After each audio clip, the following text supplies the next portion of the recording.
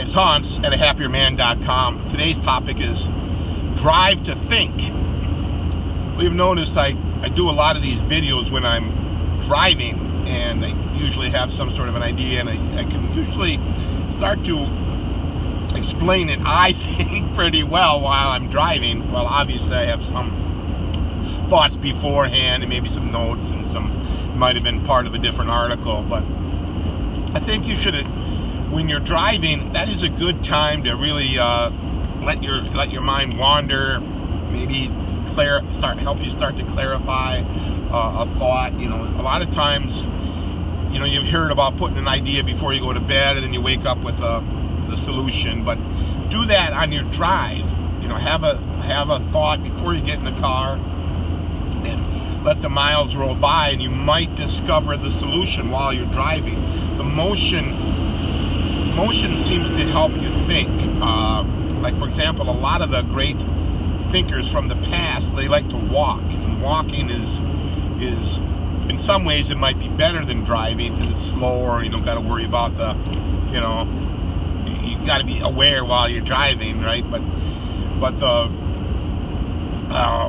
the movement, I think it's the main thing, is the movement. You don't always want to just sit at your desk and try to puzzle out the solution to a difficult problem, or sit there and wonder, what should I do about X, Y, and Z, or so-and-so.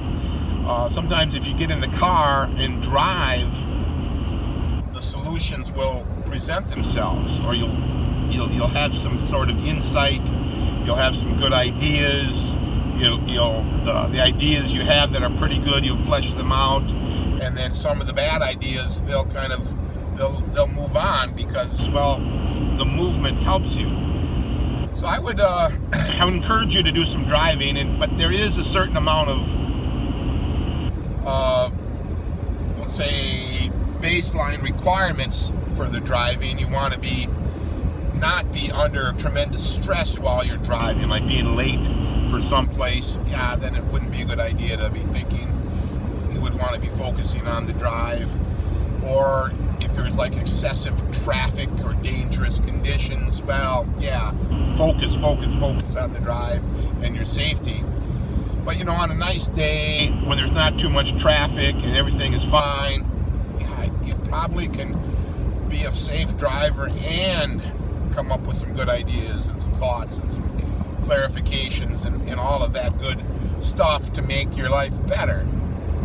And if you put it in your mind that everything you think about is going to make your life better, well, then when you drive, things will start to come your way, the thoughts. And you may, depending on how good your memory is, you may want to have some way to record those thoughts. You know, it's hard to write when you're driving. You know, you can pull over, and if you have a notepad, and take a few notes. You know, I've done that. Or you can get out the phone like this and talk into it, or put it in your recorder. And you don't want to lose the good ideas. If your memory is such that you have a great idea, but then you lose the idea because you're busy with life, well, then what good does it do, right? You want to get that ideas down on some sort of a device or paper where you can make best use of it. So the driving, yeah, if you're driving, you probably want to have your phone out like this and take notes and talk into it, or record into it, or every once in a while pull over and take some notes. You're going to think pretty good. Your mind will start to help you with this, help you with your life by the movement of the driving.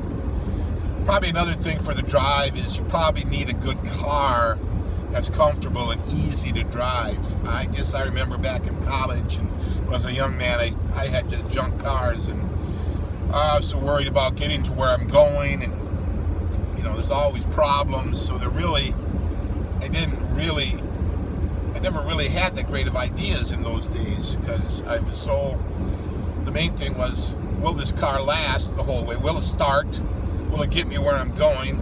Then when I'm there, then I got to turn around and go back. Will it make it back? So you don't want that kind of stress. If you have that kind of stress with your car, yeah, you're not going to have that creative idea. Even with this truck, I've had, there's been a few issues here and there, and when those issues come up, yeah, you're so worried about the driving itself, you don't really have any great ideas.